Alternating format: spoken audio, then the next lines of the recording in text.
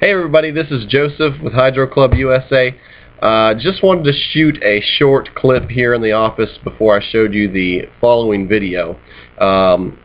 Nice member by the name of Kitty Cup came by on her way back up through Kentucky with her 2007 6.6 Chevy Duramax diesel to let us look at her kit. Tell us a little about it as well.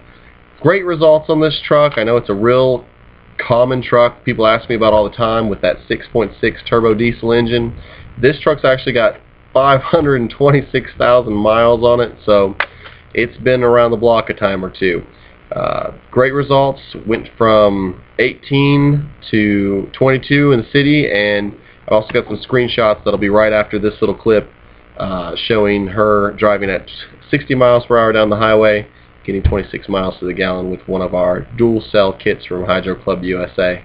Thanks a lot, Kitty.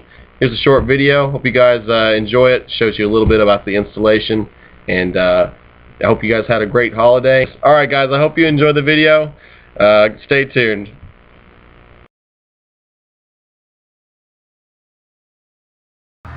Hey guys, it's Joseph here with HHO Club USA. Just want to go over a installation and member testimonial with you guys real quick.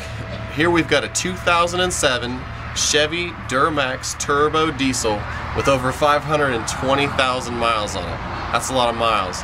And the improvements that we've been seeing with the kit is the member reported immediately noticing a much smoother ride once the HHO was put on her vehicle. She also noted that her original miles per gallon of 18 miles per gallon was went up, boosted by about 4 miles to the gallon, up to about 22. So it's a good increase there. Cleaning out the carbon emissions in this vehicle as well. Lots of great benefits with the HHO. She's currently running a dual cell kit, about 10 amps per cell. She seems to notice the best results. If you come around here, you'll see the 3-quart tank is mounted here. They've got a small place they cut out so they can mount. Mounted here. Small piece was cut out. We've just got zip ties holding it to the grill here. It works fine. It works absolutely fine. Everything's secure and ready to go.